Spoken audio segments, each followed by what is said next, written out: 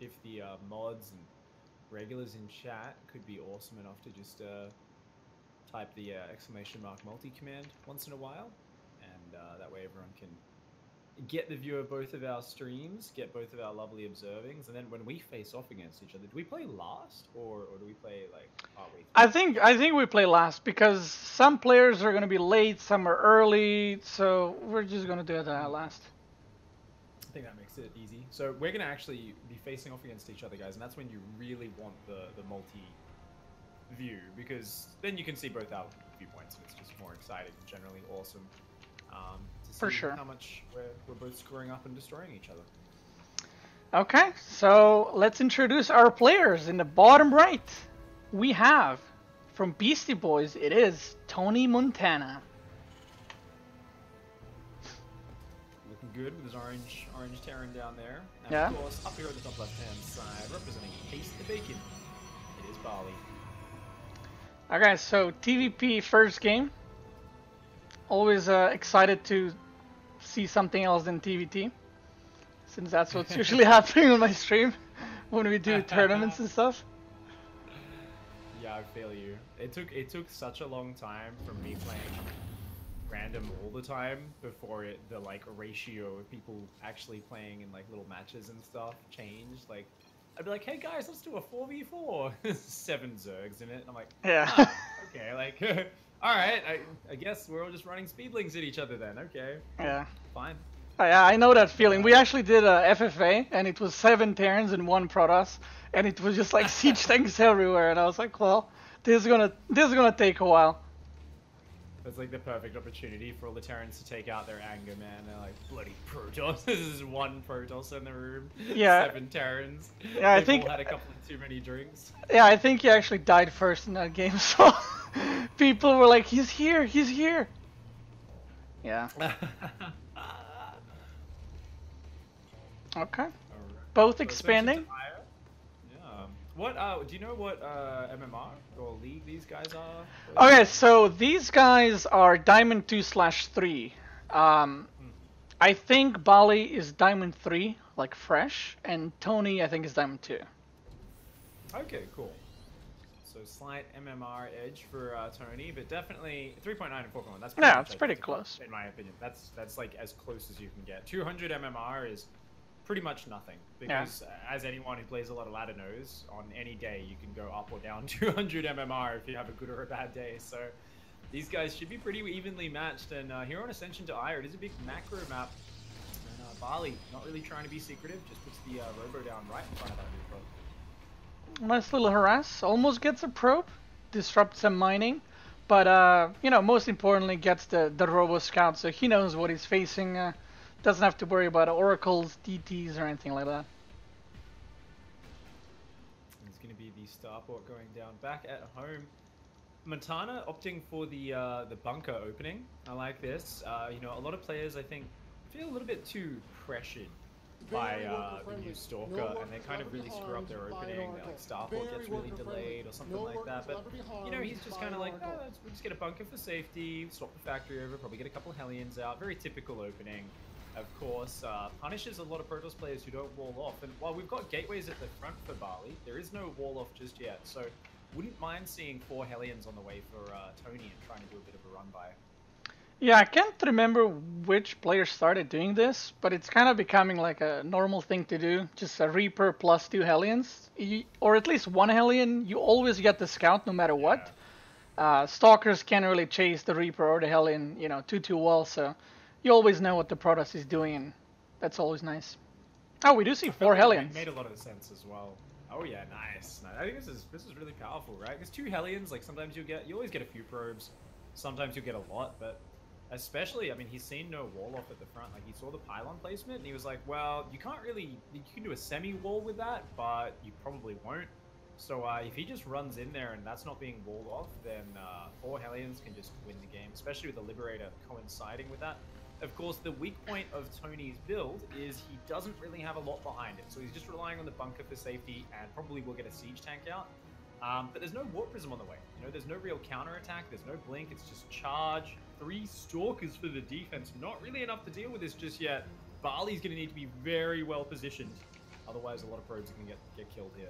Alright, so he starts the third as well at the same time. The observer did spot the army, but it's one of those things. He saw it, but did he see it?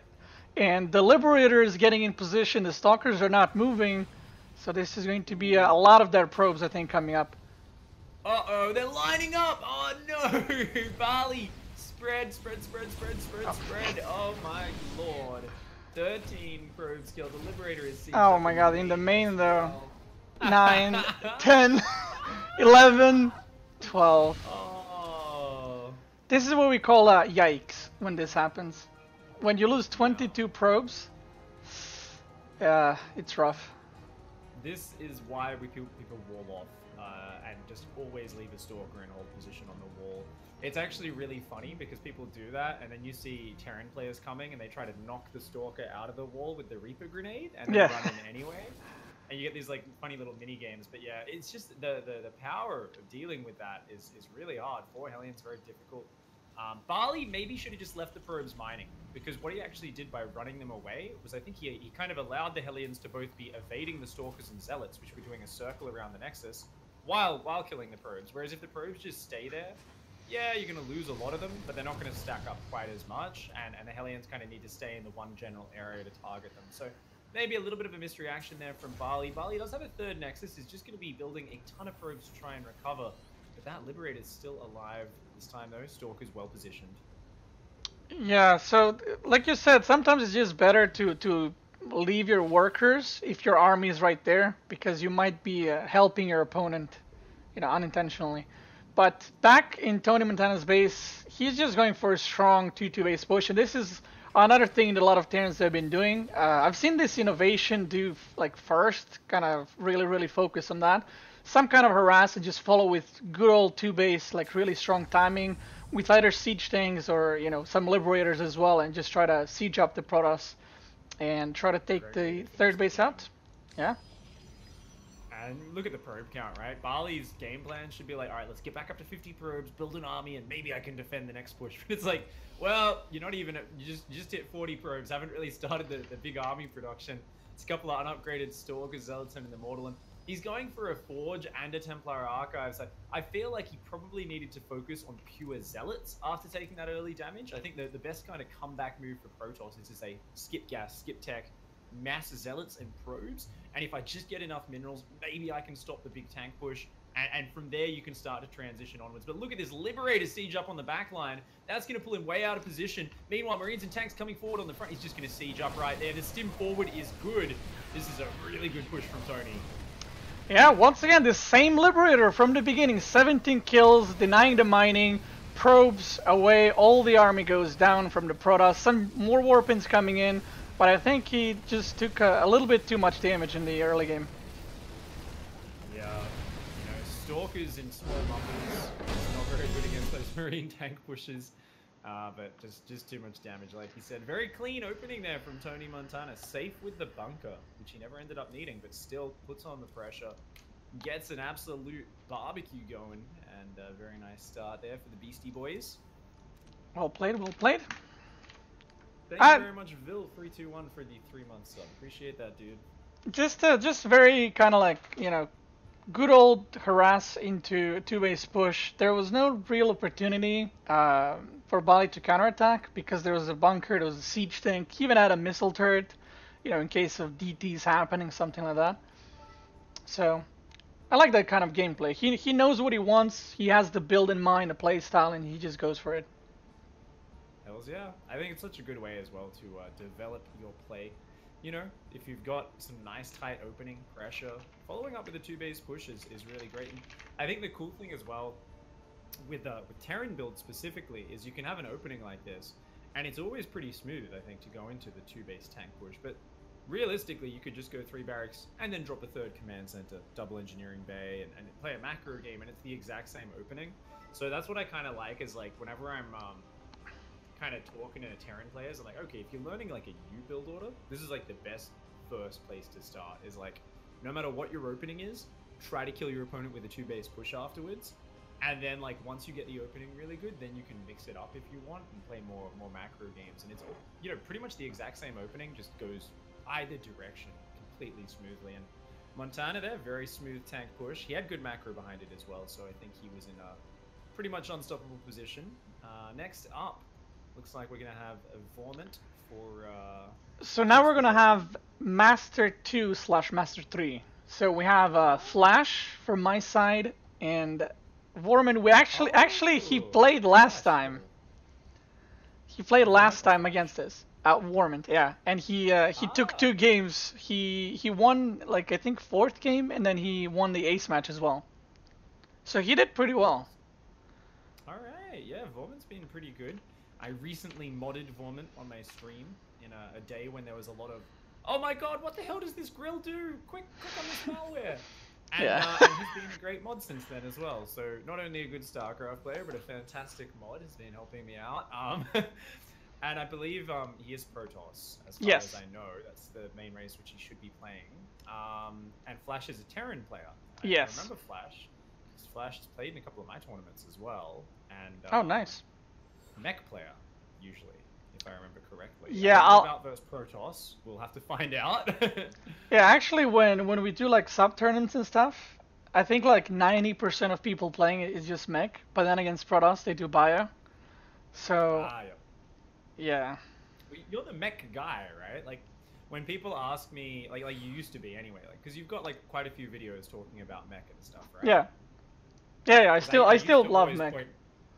I point people towards your content. Like, people are like, Pig, can you do some more mech videos? I'm like, I don't know, guys. Like, it's been almost 2 months now of me playing mech in one matchup, and I'm still pretty average at it because I haven't really done like the let's sit there and grind out a whole session. Because mech's like not the easiest thing to practice either. In terms of like you can practice a bio opening for Terran versus Protoss, right? Yeah. And it's like that first 5 minutes is like, just like you get that down and everything else happens a bit more naturally.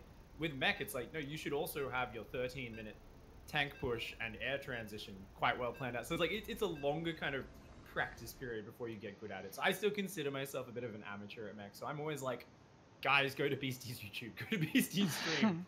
He's actually like a person who's played at a pro level playing mech builds. You've actually beaten legit pro gamers when mech wasn't really popular, and you were one of the few guys doing it.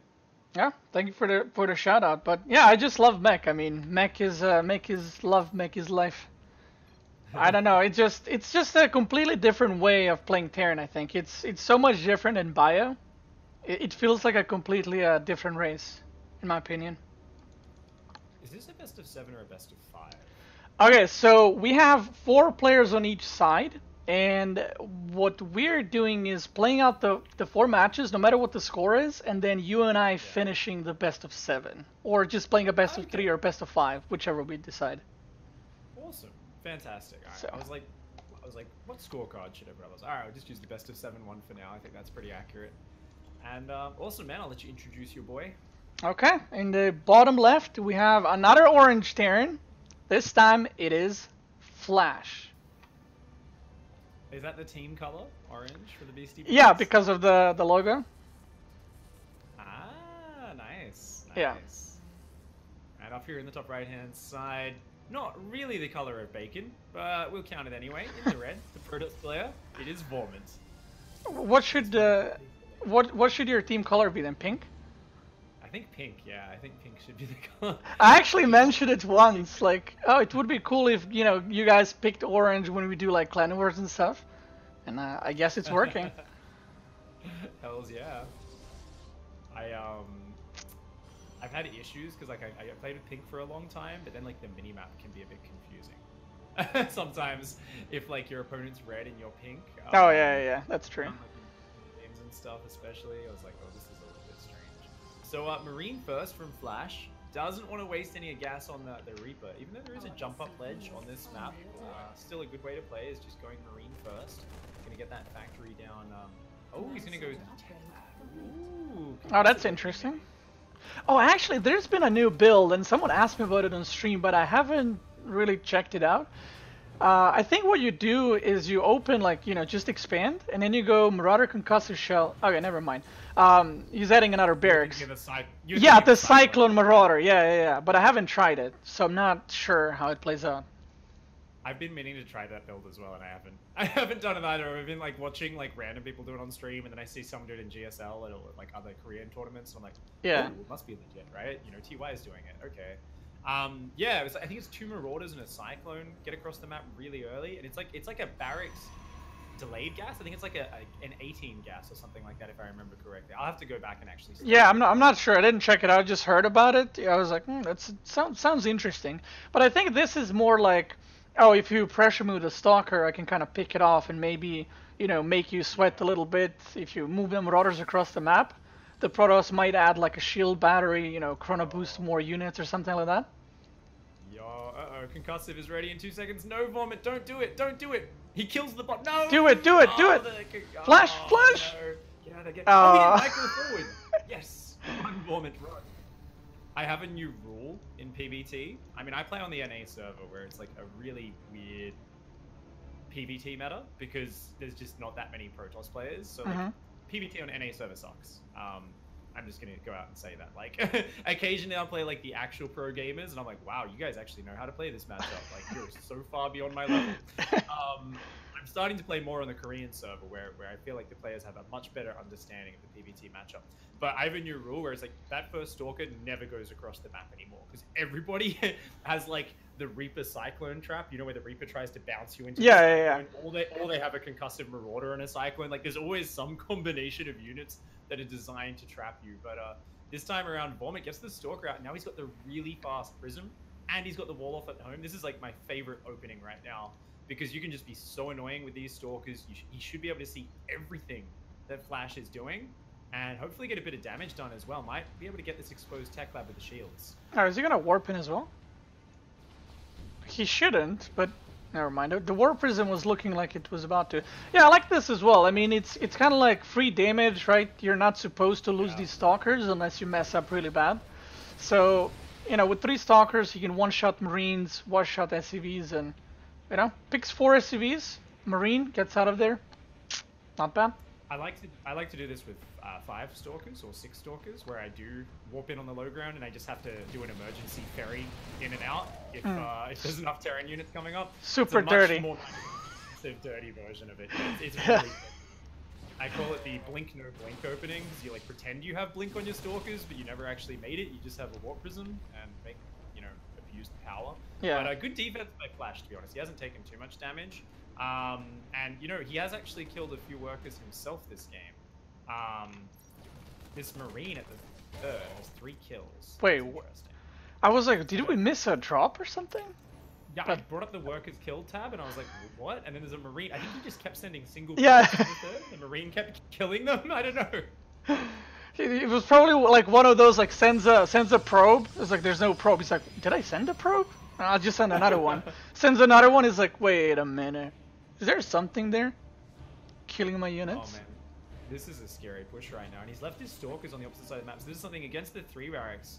As soon as you scout that as a Protoss, normally you want to really be very careful. Now he's built a second Immortal, which if he focus fires the Marauders is the key to holding this. Problem is if those Marauders just shoot the Marines, and like this bio just stims on top, it will be able to kill every one of these Protoss units really quickly. The Stalker's being really annoying on the offense though, gonna create a very scrappy situation. Great micro from Vomit, keeping these low hit point Stalkers alive. But back at home, here comes the Marine Marauder stim, and the Immortals are exposed. No Guardian Shield yet, which is actually huge to defend this, and he also uses the Force Field, which I think is I'm not sure about that one. The Immortal pops on the wrong side, loses to Bio. Meanwhile, on the other side, SCV is going down, but Stalker's kind of AFK, not really following up on the aggression, and I think Flash has enough Marines to kind of hold the harass back in his base. Yeah, it's going to be a little bit messy there for both players, but with the Stim Marines, he should be able to hang on. And that third Nexus is taking a lot of damage, so Vomit here, I think overextending just a little bit against this this 3 barracks. Let's see, can he stabilize and save the Nexus? Looks like he will be able to, but there we go. Flash does take out a Stalker on the way out. At the end of that, the numbers look pretty even, but you got to remember with double Mule dropping, the income should be ahead for Flash, and he's still got a lot of bio coming out, and most importantly, Medivacs are now entering the fray. Compare that to Vomit's side of the map, no Twilight Council. Yes, he's got +1 armor almost finished, but no Twilight. That means no blink, no charge. And when you enter this stage of the game where you've got large kind of stim forces coming out, you really need to get those upgrades as Protoss. So the Twilight Council is going down only now for Vormund. He's got to just kind of turtle up and defend for a while, and he's actually moving out with his army. Oh man, his main is so exposed right now. So right now he is ahead on bases, but behind on economy, behind on tech. The only thing that he kind of has to do right now, like you said, is just kind of defend, try to get his probes back up, and try to tech to something, because he needs blink, he needs charge, you know, needs Templar Archives, but the drop is coming into the main base, just one Stalker, warping of 4 Zealots, but those are slow Zealots, and they will not be able to do much if Flash just micros a little bit. The army is going back, but I think he will be taking quite a bit of damage here from this drop. Zealots like, please, just let us kill something. All they managed to do is damage a Marine, does nothing. These Stalkers going to go down as well. Finally, the first Marine falls, but already great damage there. You know, it wasn't game-ending, but this is the sort of just efficient pickoffs, which you know, Flash is got to use. He's got to say, look, I got Stim, I got Bio, I got Medivacs. He's got a Widow Mine drop making his way on the south side of the map, and he's got his 3rd command center behind us. 2nd engineering bay is on the way, as well as an armory. Upgrade-wise, he's ahead in upgrade. We don't even have +1 attacks started yet for Vormund.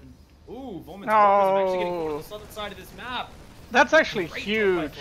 That's actually huge. When you play Terran, oh, there's another drop in the main. The same one coming back in.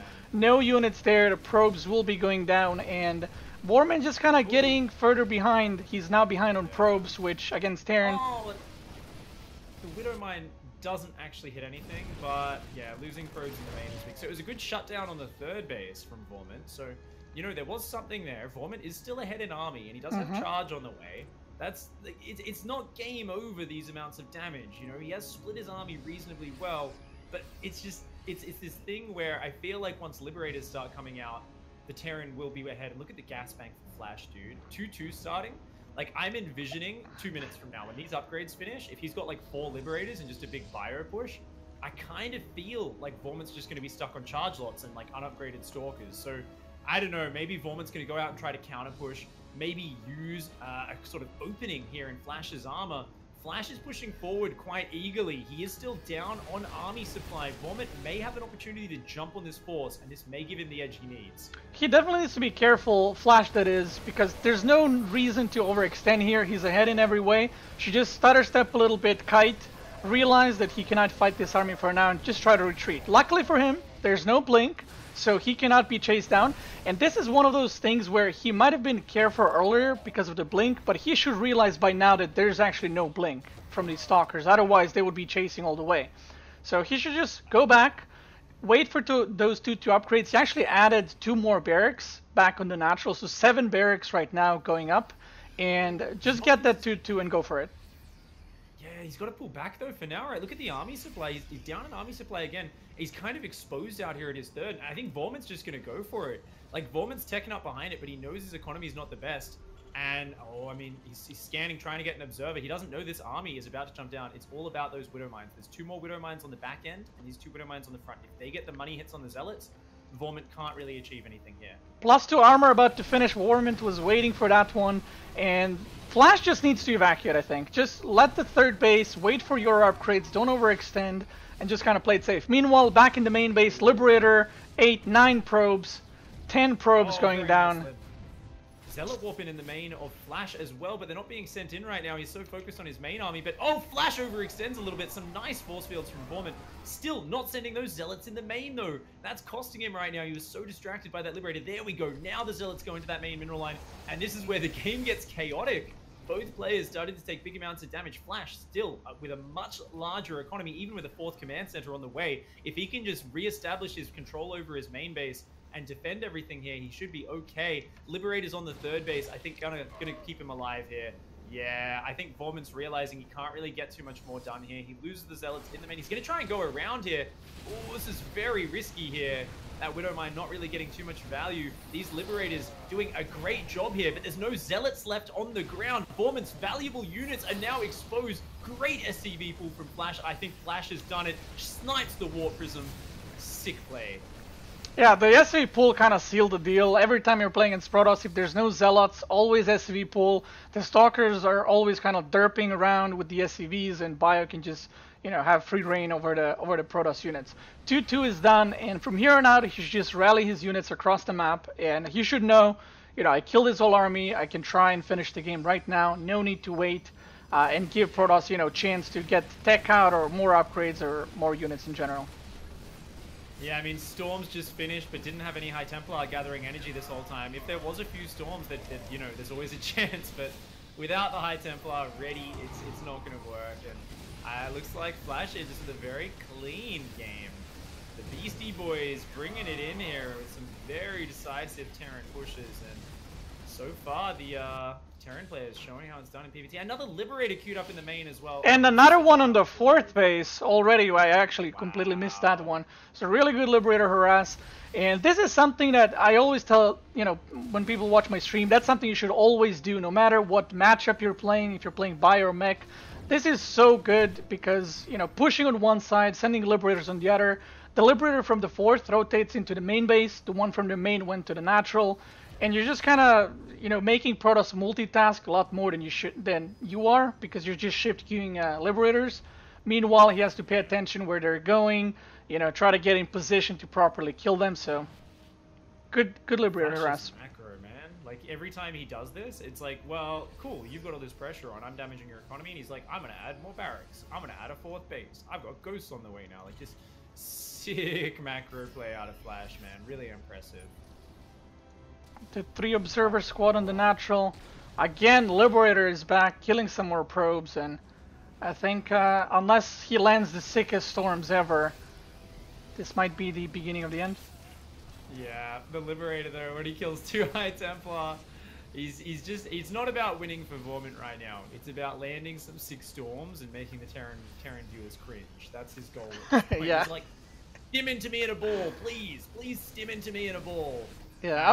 And, I think Flash is like, we've all been there, I think, once or twice. Yeah, I've definitely had games where I'm pushing into the natural. I'm like, okay, come on, get out. And 2 storms land and my whole Buy army dies. I'm like, well, GG is cold. GG's. Yeah, like when you think it's they're in like the middle of the ball, like it's a really early storm that you didn't think they were going for, and you think they're just sentries, like the energy bars in the middle of the Protoss ball, and you're like, yeah, cool, I can just stim on this army. And you're like, oh, what? You're like, there was storms in there? Your whole army just disappears, and you're like, oh, that's a really sad way to lose a PvP. I thought I was winning. Happened to me more than a few times, but that's why scouting is a good thing to have. Also, actually paying attention to what the energy units are, not just assuming they're little force fielders. Yeah, always make sure to click and check the energy, unless you have that thing disabled of selecting enemy units, which I'm not sure why it exists, but yeah. Bloody beginner settings, man. I actually had someone ask me like, oh, how does he click on the enemy units? And I was just like kind of confused, like, what do you mean? And he's like, I can't select the enemy units. I'm like, oh. Yeah. It's really funny. I've really enjoyed like the last few months because we've got so many free-to-play players, and like these sort of questions are getting asked every day in my chat. I'm like, oh wow, like there's so many of these questions. I'm like, oh, I forgot people don't know this or this. Like there's all these little basic things. I'm like, yeah, guys, like you just hop into your gameplay menu, and all the things that aren't ticked, tick them. Yeah. Just change every default setting basically because the defaults suck. Unless you want to, just to have the game be played on easy mode, then it should be nice. Oh, sorry guys, thank you very much. I should have been paying a bit more attention in chat there.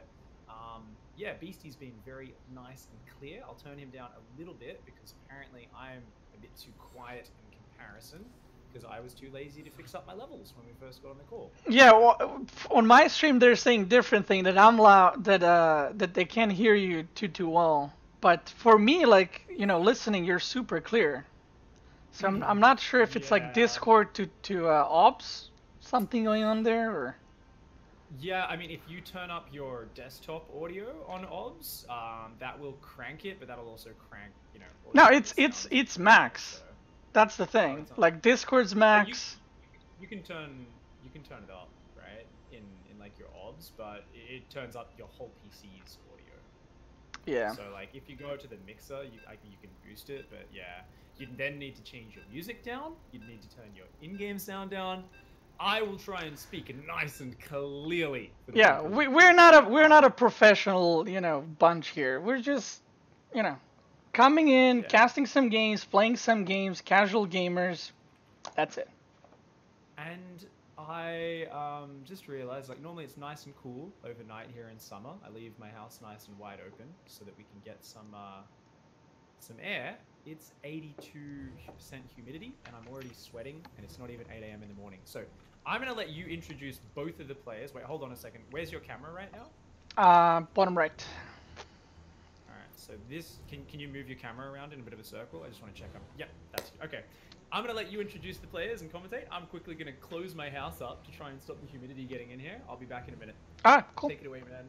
Okay, in the bottom right, we have another orange boy, another orange Terran. It is Yepin. And yes, it is Yepin. I've asked. Not Jepin. And in the top left, we have the purple Zerg from PiGPan. It is Dark Minions. Actually, Dark Minions, I think, played also the last time we did Clan War against PiGPan, where we ended up losing 3-2.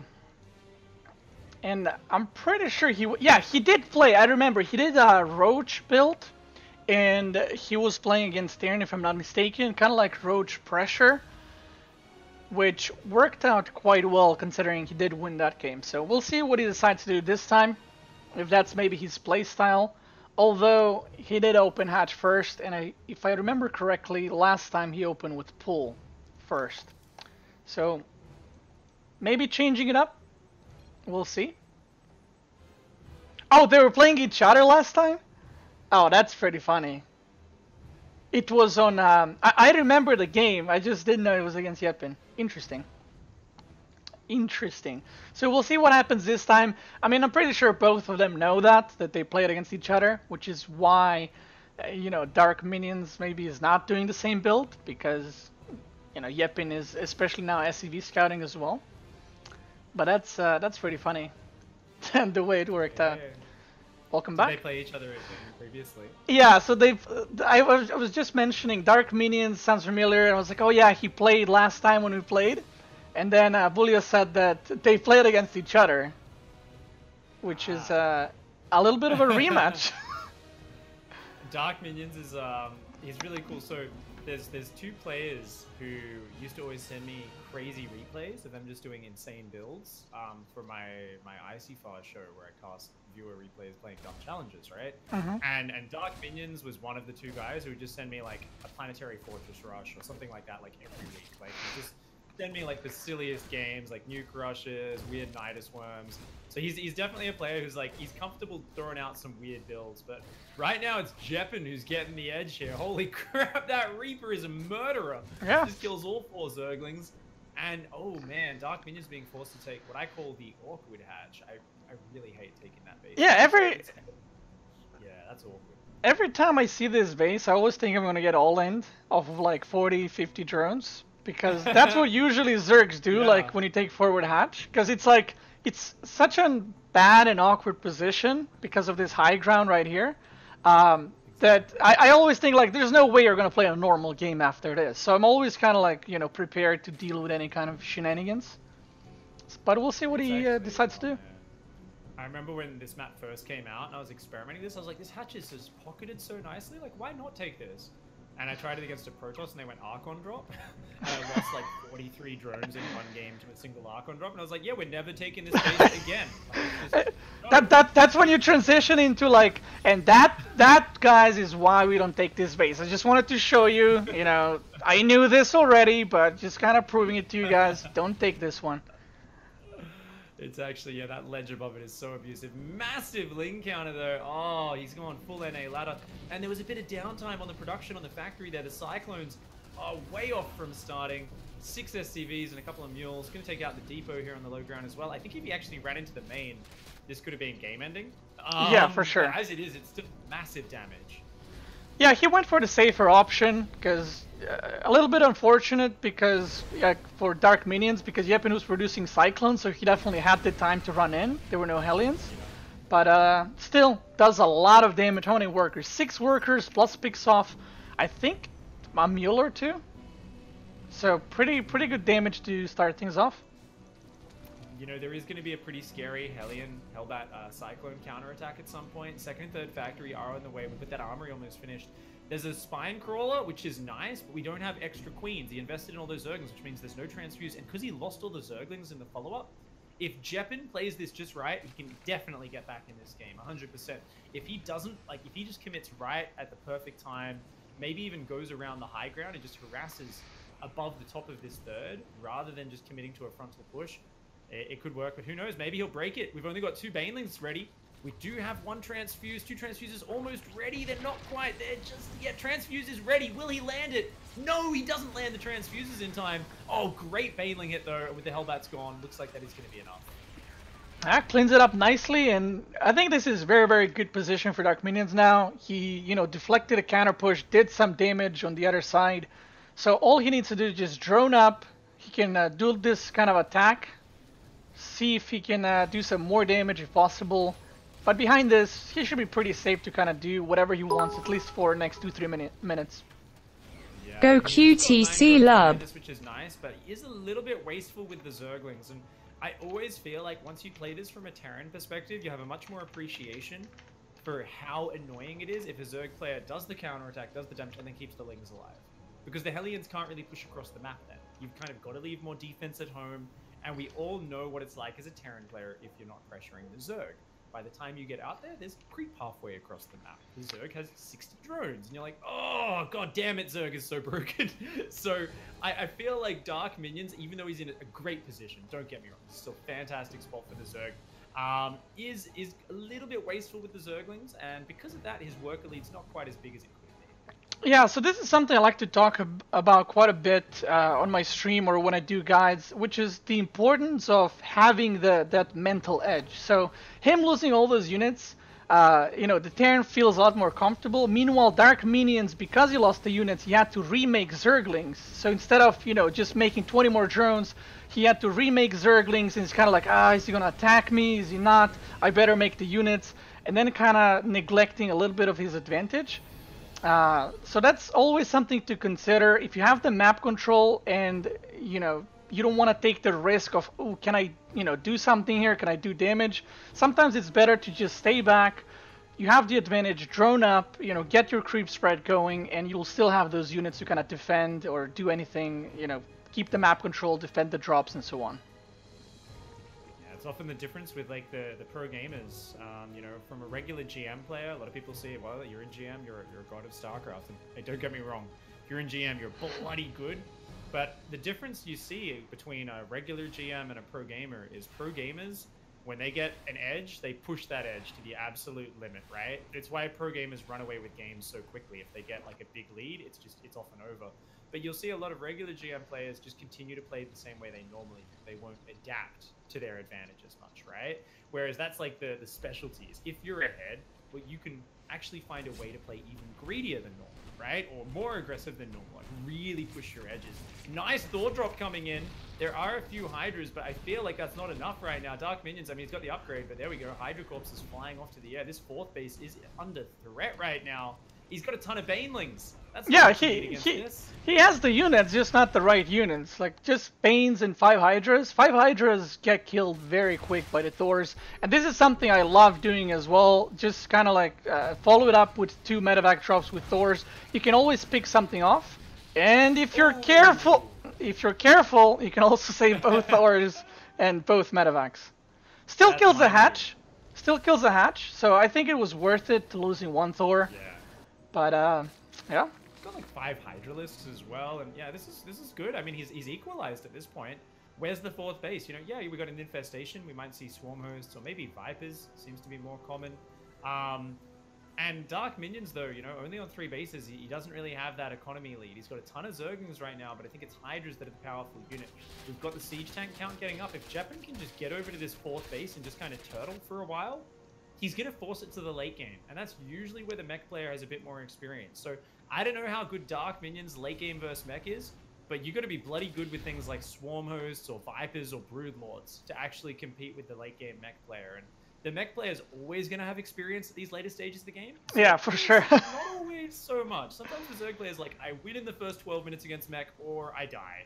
Yeah, so, I don't know for how sure. good Dark Minions is going to be. So this is a little bit awkward. His CC is actually blocking the pathway, so that's something he needs to be careful of, so that the siege tanks wouldn't run into Zerg units. But the CC will be lifting off soon, so he should be safe. We do see the pathogen glands, so seems like Infestor is on the menu. The attack comes here. Oh, no cancel. No cancel in the CC, but as a good mech player, he does have another CC ready to just plant, because no Marines, no problem. Yeah, man. And there's only so many Hellions you need, right? To be fair, I do kind of like it when people do mass Hellions against this Hydra Bane style. Like, where the Zerg player's like, I'm going to add some Broodlords, I'm going to add some Vipers. And then the Terran player's like, I have 45 Blue Flame Hellions. Like, yeah. And they're like, I actually just beat you with pure Hellion. Haha! So there's some funny tech switches which happen against this, but man, the tanks aren't really siege right now. Banelings get a few decent hits, but there's just not enough Zerg right now. He's having to pull back. He's got more Hydras on the way. I mean, you're right, he's getting Burrow and Pathogen Glands, but I'll tell you what's trash against mech. It's fungal, man. It doesn't really do anything. Yeah. Even if you catch the tanks on siege, because it doesn't root them completely now, they can actually siege up while being fungal. Hydras are trying to slow this push down, but oh, they're siege up! Oh my god! Big volley on those Hydras. They're all deep in the red, and Jeppin here, man, he is absolutely killing it. The Beastie Boys bringing the house down, man. The first mech we've seen, well, it is against Zerg, but Hydra's pushing in. I think he will clear this in the end, taking quite a bit of damage, but cleans it up in the end. I think the problem moving forward for Dark Minions is the no creep spread. It's going to be really, really hard to engage into the mech army. So I think if Jeppin just kind of sieges up here, doesn't move too forward too much on the creep, doesn't go in open, it will be very, very hard to engage with Hydras off of creep. Yeah, it's going to be really nasty in that area. And oh man, a lot of drones going down. 9 workers falling. Terran with more workers than the Zerg right now. Zerglings coming in, that's going to help break this. Finally, this forward position at least will go down. And I mean, Jeppin doesn't really have a lot of units behind this. He's going to have to pull back to his 4th and just kind of sit there, but he's got a 5th base down as well behind this. So both players very close in supply. Dark Minions looking like he does want to counter push. I'd love to see some poop out of these overlords. There we go. Nice. Yeah, why not? Get a little mini highway on top of the Terran force going. Might have actually been able to overwhelm there, you know, Dark Minions. I feel like Jeppin maybe overextended just a little bit, but now, as the Hellions and tanks kind of grow in number, it's going to get scarier and scarier. We do have a big link counterattack working their way down the left-hand side. Might find their way onto that 5th base. Oh, and the natural is not walled off. Oh. There's yeah. Probably assumes it is though, so he doesn't. Yeah, doesn't bother. Like, that's always walled off. Yeah, one thing what you learn when you play Zerg is sometimes you watch these games and you're like, oh my god, why didn't you finish? You could have pushed. But when you play Zerg, you don't know how many siege tanks there are behind the 2 siege tanks that you see. So sometimes it's very tempting to just go for it, but then there's like 10 more siege tanks behind and you just end up losing everything. So, you know, he pulled back, played it a little bit safer, which in that specific situation wasn't necessary, but he's pushing again. That's a great position for Jeppin here. Jeppin's going to get a sick trade on these Hydras. Remember, these Hydras don't have upgrades. They've only got +1 carapace. No range attack upgrades. You know, when you don't have any attack upgrades with your Hydras and you're up against, I mean, there's no armor upgrades on the mech, thankfully, but you're still not killing these tanks very quickly. Hellions and tanks moving forwards, there's just not enough Hydras, not enough Zerglings, there's just not enough units to go up. This nice surround with the Queen Hydra actually kills way more tanks than I thought he would, and you kind of realize, wait a second, the Hellions are gone. Let's jump on top of this. Somehow we're seeing a Zerg perpetually behind on supply with kind of bad creep spread, but hanging on because it's just such tiny pushes from Jeppin, and I really feel like Jeppin should pull back for a little bit here and focus maybe on some Hellion run buys.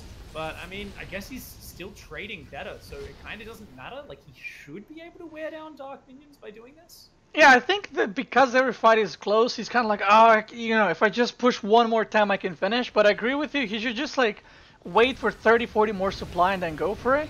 But there you go. The Zerg is engaging. The Ultra is popping out. Yeah, I'm not. Big daddy Ultras. Ultras are always nice the moment they pop out against mech, but I think exactly what the Terran is doing right now, insta starts production of Thors, and that's kind of, I feel like, where you want to stop making Ultras. You don't want to overmake them, because the longer time passes, the Terran can get Liberators out, you know, can get Thors out, so it's kind of worse and worse for you. Yeah, absolutely. I definitely agree with that one. I think, you know, just Ultra Hydra is still a very good ground-pounding army, though, if the Terran comes out into the open and lets you flank him. The Terran doesn't let you flank. Nice cleanup. Good defense. Yikes. Yeah, 2 drones for, what was it, like 10, 12 Hellions? Pretty good. Yeah, exactly. I mean, a few Banelings went down as well, but not too bad. I mean, the problem here is, like I said, it's Abyssal Reef. So how do you get a flanking engage? The Terran really needs to overextend, and you need creep spread as well. Creep spread boosts this big, just attacking non-spellcaster, non-viper, non-broodlord, non-swarm host army. Right? This is the I need to win the direct engagements army, and without creep spread, it becomes very hard to do that. So it's still possible. He's going to add infestors actually for Fungal. That's going to be good to counteract ghosts as well potentially. We do see a nuke. Oh. Very nice. 2 Ghost Academies. Yeah, he actually has 2. Lots of nukes this game. That's so cool, dude. It's always nice to see. Always nice. Loves some nukes. But Dark Minions actually did a pretty good job. At one point he was behind, kind of hanging on. No creep spread, like I said, super hard to kind of fight the Terran. But the creep spread is going out once again. He, established the 5th base. What do you think about the base on the right at this point?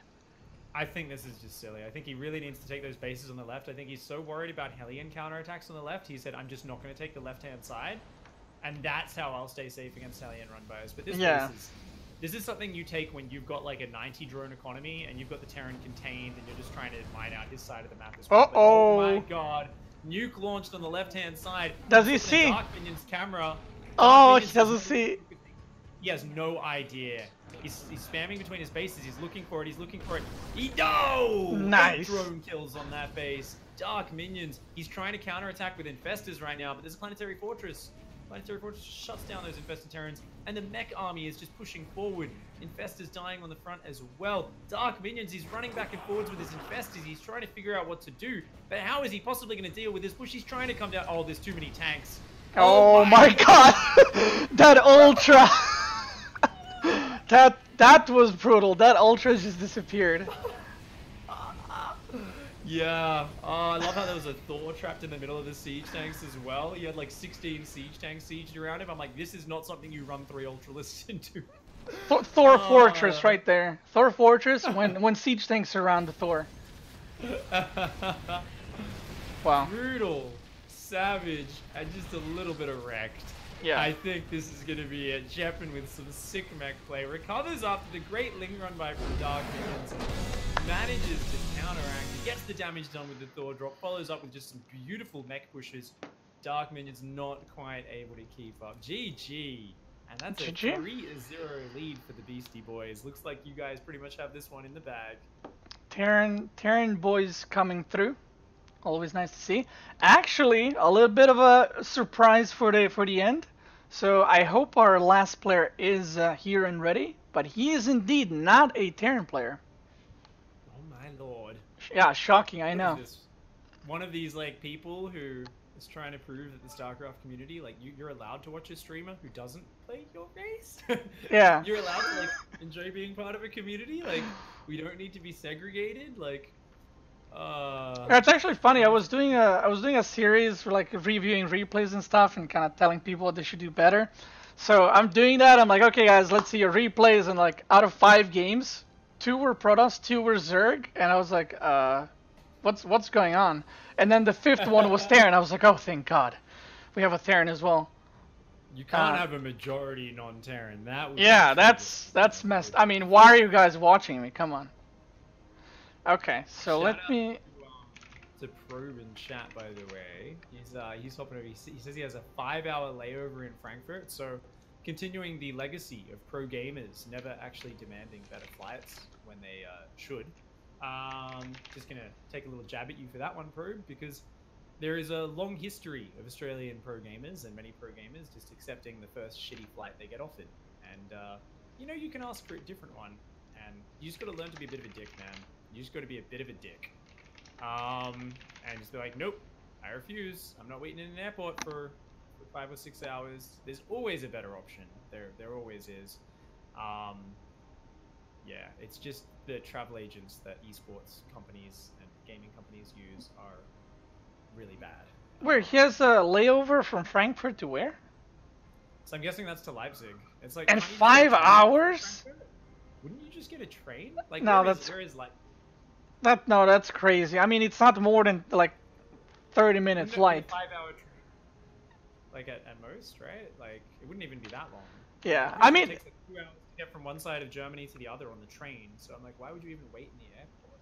Like, yeah, just go walk, you'll get there. I mean, exactly. Go hitchhike. I mean, 5 hours for like a different continent, sure, but for inside of a country that's, you know, not that huge that you need airplanes to go from city to city. So guys, Frankfurt's there. It's there. Yeah, that should only be a few. I know Frankfurt to Cologne's like an hour and a half usually thereabouts. So it should be like 2.5 hour train. That's crazy, man. 5 hour layover. That sucks, dude.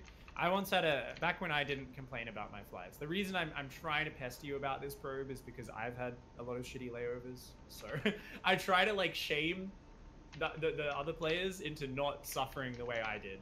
Because I literally made a nest in Frankfurt Airport once. I was there for 12 or 13 hours. And I literally was like, well, I'm going to kill myself. So I just kind of pulled my clothes out of my luggage. I found a corner with a PowerPoint in some like dark corridor. And I made a nest out of my like dirty laundry and stuff. And I just kind of like lay down in my nest and played Hearthstone on my phone for 12 hours straight. By the end of which I was going fucking insane. But I survived. And after that time, I was like, we're never going to accept a flight this shitty again. Because every time you ask, it's always like, oh, well, this flight's really bad. Isn't there a better one? And they'll always say, no, this is the best one. That's like always the first response you get. But then you're like, well, actually, I opened this thing called Kayak Yeah. Google, and I found this flight that's like half the price. And it's way better. And they're like, oh. Yeah, they always say stuff like, "Oh no, there's no other option." It's like, yeah, I just looked. There's like 2 more flights going. So no, please, just come on. Don't lie to me. I was coming back from Valencia in 2016. Actually, this was probably the turning point as well, because I remember I was like, no, I'm done with these bad flights, and they just like could not find me a good flight, like because Adebisi had to do it through the like flight, you know, their company or whatever. With DreamHack, I was sitting there with him. We're like trying to call them. They're like, nope, there's like only this. This is booked out. This is booked out.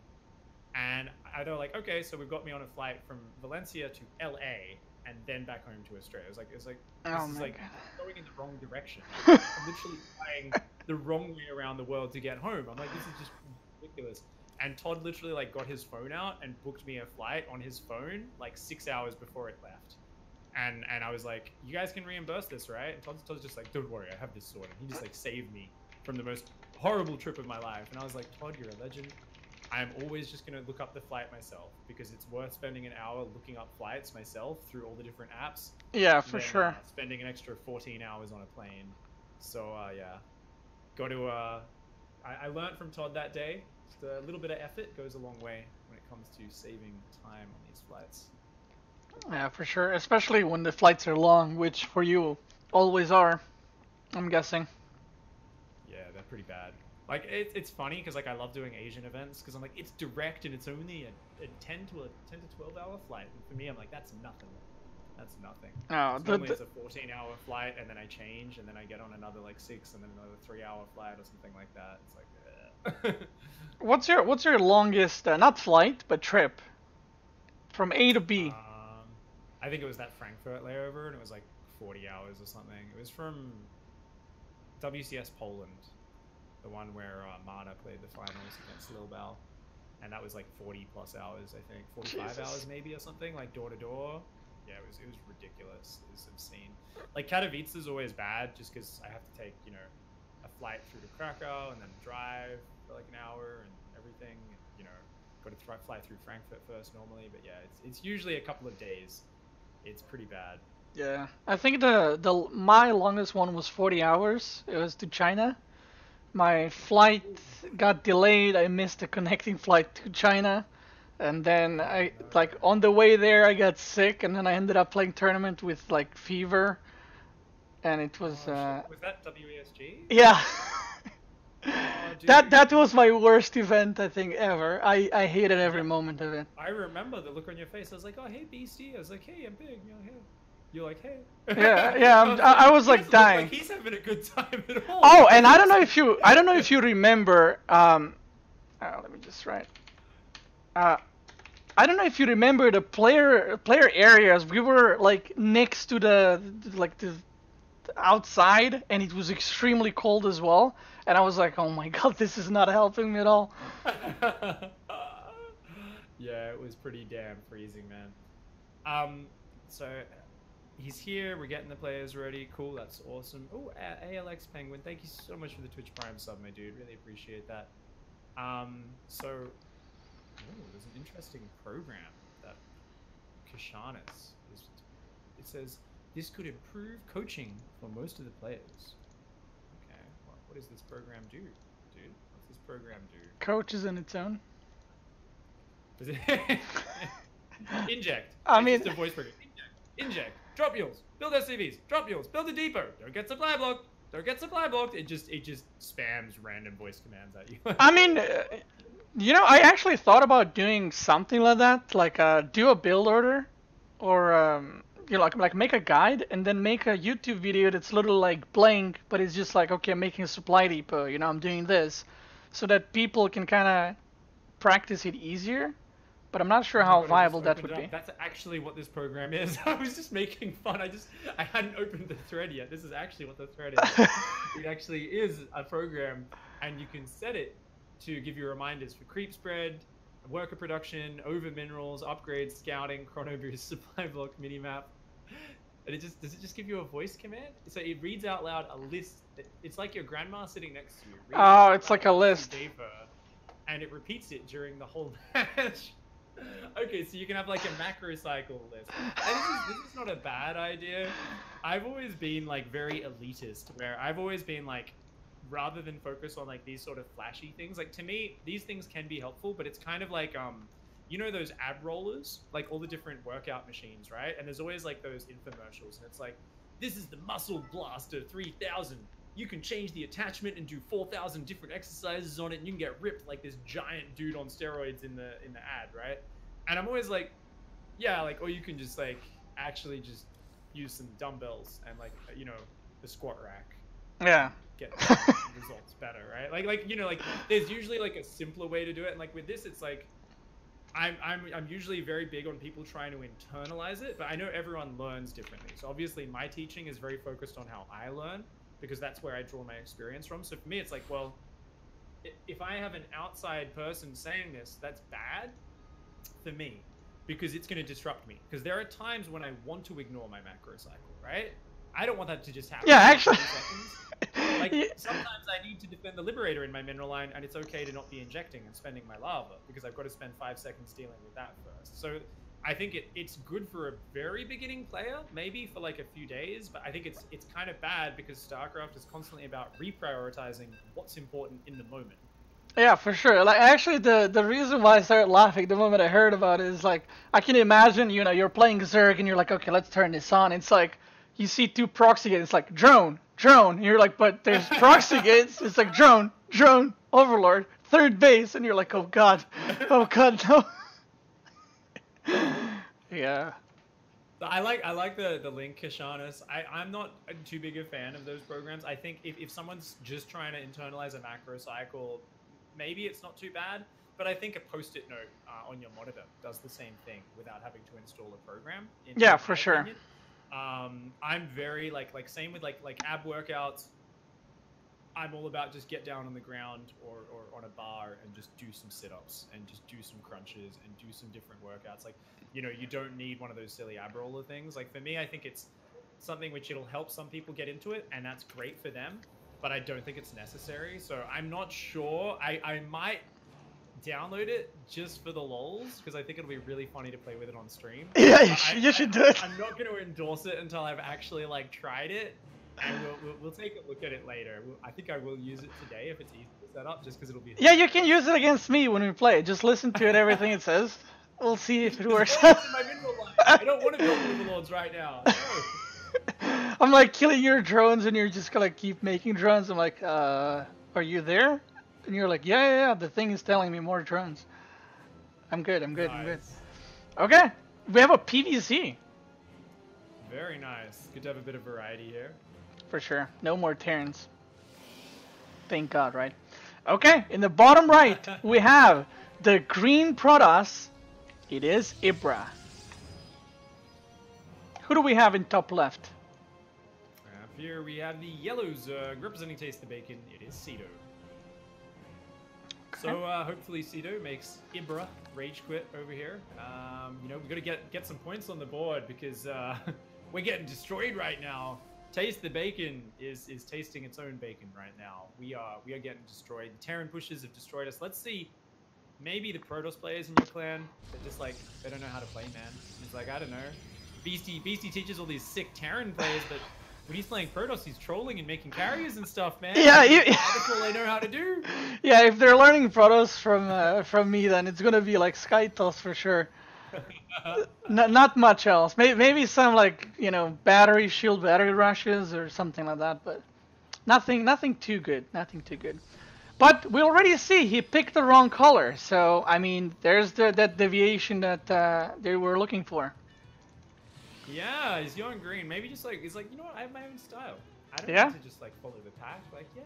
I mean, 3 orange players, 3 wins. First green one. If it loses, well, we know why. Yeah, that's true. So Ibra already free of any guilt. It's definitely not based on skill in game, just to do with your color pick if you do lose this one. But it's far from over yet. We've got an adept on the way, and it's going to be getting that warp gate research. Of course, most people opening oracles lately, but you do occasionally see some Archon drops, some adept openings still. This is a reasonably short rush distance on this map, so Odyssey's not a bad map for those ground pressures.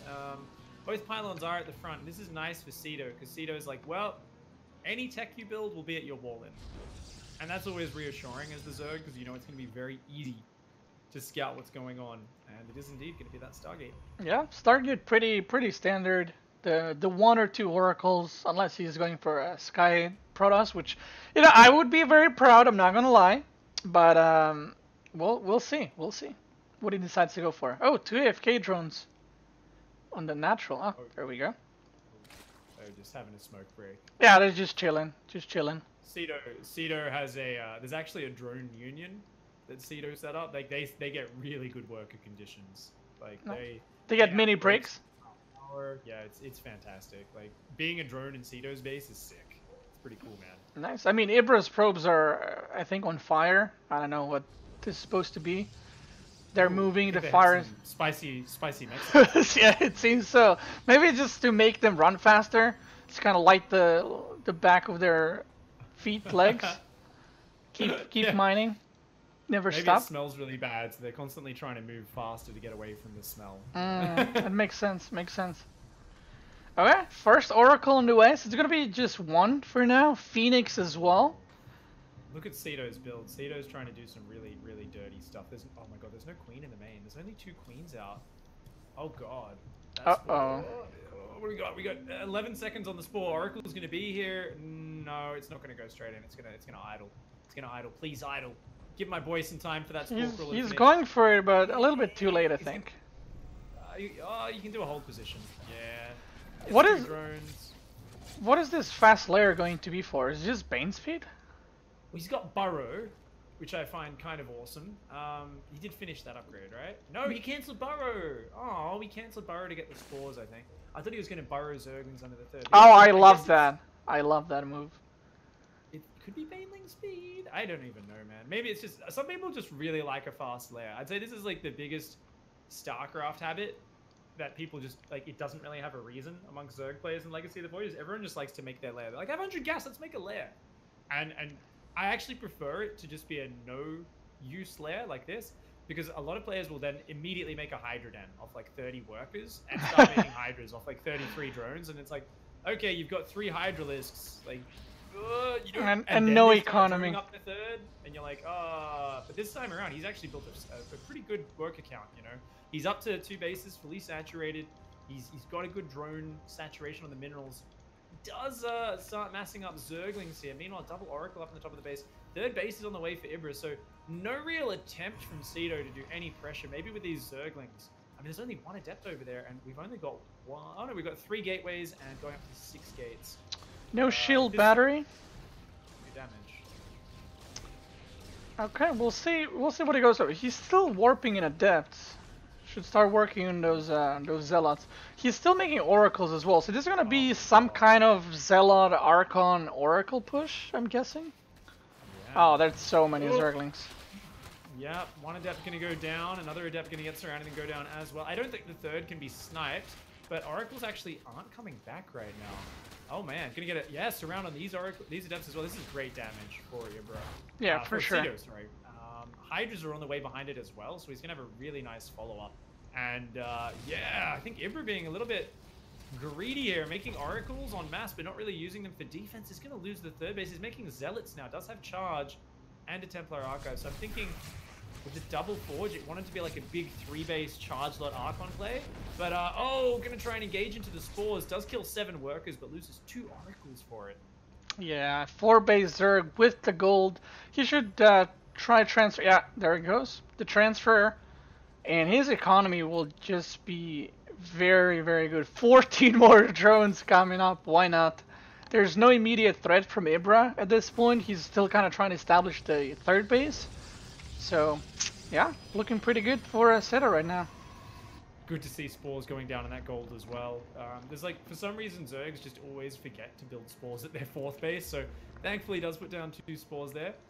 We've still got 4 oracles, so he's put so many. There's a fleet beacon on the way behind us. So Ibra doesn't even have High Templar yet. Is making Storm, double upgrades, and going fleet beacon. We've got like a bit of a hybrid play from Ibra, where it's like going heavy ground commitment, but heavy air commitment without having the eco up for it yet. Oh, the oracle's going back into the main base, kill some more drones, but he can actually go for the spore. Some nice little micro. Oh, very nice. And there we go. The rest of those drones are forfeit now. Hydras are hitting the 3rd base, so they are going to be able to kill the 3rd. So it's a trade of bases. Not a base trade, but a trade of workers for a base. And I think with 46 drones up behind it and the gold base, Ceto's totally fine. Just needs to reestablish the spores. And with 14 more workers in production, we're just going to see that economy flood back out. Yeah, Ibra unable to spend his money. Again, the fleet beacon a little bit questionable. He can't really spend the money on it because he has no gas income. Oracle's coming back. Yeah, they get cleaned up in the end, and I think Ibra, I mean, like I said, picking their green. There you go. Yeah. Oh, accidentally attacking the Cybercore. Ceto with a miss A move there. Kills the Cybercore, but loses all the Hydras in the process. That was actually a little bit sloppy there. Gives Ibra a tiny glimpse of hope. But, I mean, damn, this income. That income, oh my god, 3,500 minerals a minute. Oh, dude, that's insane. Not actually that much gas income since he hasn't put back on gas in the main. He's only mining 2 gases right now. So, he's going to start building a lot of Zerglings and hopefully starts fixing up that gas income in the near future. I'm really curious about this fleet beacon. Did he want to get a mothership out? Is that why he was rushing it? Or maybe 1 carrier at a time? He's talking about how, you know, these guys watch your stream a little bit too much, Beastie. Yeah. It's the double ground upgrade carrier play now. Maybe. The thing is, if he got the 3rd up, I reckon Ibra is in like the sickest position right now, right? I think that he's just used to being like, well, I've got my Zealot Storm out off my 3 bases. Now I drop my fleet beacon. But this time he's like, wait, I don't have the money because my 3rd's been denied a few times in a row. But with Storm out, there is always hope. There is always hope. 6 High Templar. And in about a minute's time, they're going to have double storms. For now, just 6 storms and no Banelings morphed yet. You're going to need Banelings to clean up this army, Ceto. He doesn't see it though. He is very out of position. Morphing some Banes. We'll see if he can get to the 3rd base. Oh, Ibra's moving out. Oh, you don't want to do that. Oh, 1 Zealot goes in that direction. He sees the army. But does Ceto know about all those High Templars chasing behind him? Some Warpins coming in. He needs to be very careful how he engages this. Oh my god, the storms are going to be disgusting. Storms everything. And just like that. With a High Templar, but great Zealot flag. Protoss TM right there. Crashes. Gas income still isn't very high. Ceto, okay, there we go. He's put gas. He's mining 6 gases now. He's making a ton of Banelings, which are the right unit, but without the core of Hydralisks behind them, this could be problematic. Bane speed and 2-1 upgrades will be ready I mean, he's got 2,500 minerals, but not enough lava. With this sort of economy, you really need lots of macro hatcheries to help make up for it. He's going to try to come down and engage this. Oh, there we go, Bane Speed finally finishing. Oh, Ibra needs to be so careful for these Banes. This is one of those moments where he kills an army and it's like, oh my god, I can finish! I killed so many units! But I don't know if you realize the extent of Seto's economy that's going on right now with the gold base. The problem is lava though. Seto once again move commanding past the Protoss units. Oh my god, is he gonna get the High Templar? No. That High Templar actually finishes that Hydra. High Templar with a single kill from its auto attack. The first time I've ever seen a High Templar kill an actual unit with its little 5 damage P shooter. Yeah, it happened. We just saw it. If Ceto spends his money, dude, he's out of control, right? But he just doesn't have the gas income right now, and that's really what's holding him back. Yeah, and another problem is, even if he did spend the money, it would be just mass Zerglings because of no gas, and then, you know, Storm, Zealots, and Archons. I mean, if you want to make some units against Zerglings, it's those. It's all about this storm. Oh my god. The Zealots away from the Banelings, and if he can storm those Banelings, he will be able to take this. This is a scary Zealot Archon force. The only counter to this is just pure Baneling right now. Yeah, there's some Zerglings on the way. It's all about the Psy Storm. Is it gonna connect? Where is the Psy Storm? Most of the Banelings actually. Oh my god, no storm at all. Goes down. Gets picked off straight away. Now, Ibra, I feel like overextending quite a bit. I would have loved if he just took his own gold, just kind of sent a little bit of a, you know, Zealot run by on the gold, a little bit of Zealot run by on the top, just kind of bought himself a little bit of time and got more Archons, more High Templars, because his opponent is not transitioning to, you know, any higher tech. No Lurkers coming, you know, no Ultras, no Broodlords. So if he just stayed on this tech, but kind of just prolonged the game and got his economy up, I think he would have been in a pretty decent position. But as is, Seto still needs to grab those gases, start teching to something else, just so he can spend those minerals. This is going to find the damage. Oh my god, those +2 Zerglings just ravage that worker line. 20 probes gone in the blink of an eye. Ibra Zealots come in, but it's a little bit too late there. Small Zealot counterattack is going to hit the goal, but Ibra knows he's down and out. GG. GG. Very nice. For Taste the Bacon, we're not gonna be completely clean swept, and turns out when the Beastie Boys pick green, they do indeed lose the video games. So go to pick orange, Beastie Boys. It seems so. It seems so.